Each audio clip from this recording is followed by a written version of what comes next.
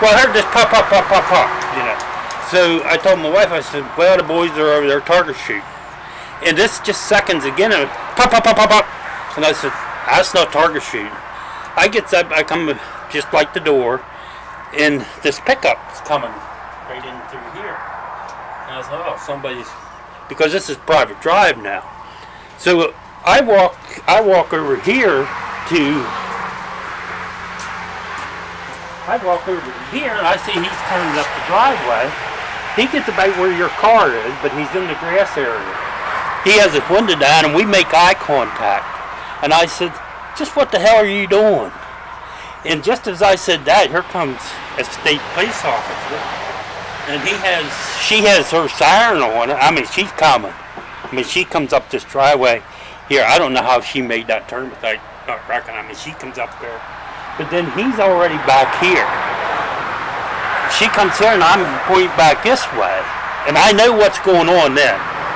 Because we got the shooting. And I thought, well, this is this guy that shot the cop up in Mifflin. She lets her car sit here. And she gets out and she gets behind my house and my garage. And it's only about 5 feet apart.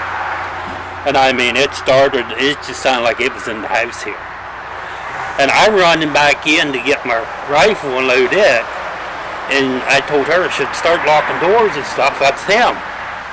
And he stopped back here in my backyard. And she gets out between my house and my garage. And it just starts bang, bang, bang, bang, bang, bang, bang. And it just sounds like it's in the kitchen. She leaves. I didn't know where she got to because just in about, I don't know, a minute or two, this officer come on the door, knocked, and said, stay inside. And I said, I got my gun and stuff ready. He said, that's good.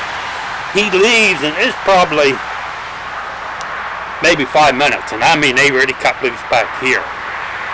And he said, there was another officer come and knocked, and he said, oh, by the way, he said, you can put that away. He said, it's over. And I said, you mean the shooter's down? He said, yeah, the shooter's down. He said, we lost an officer. He had that look in his face that this was going to be his last day. I mean, it was just that faithful look and his eye, when we made eye contact, it was just, this was going to be his last day.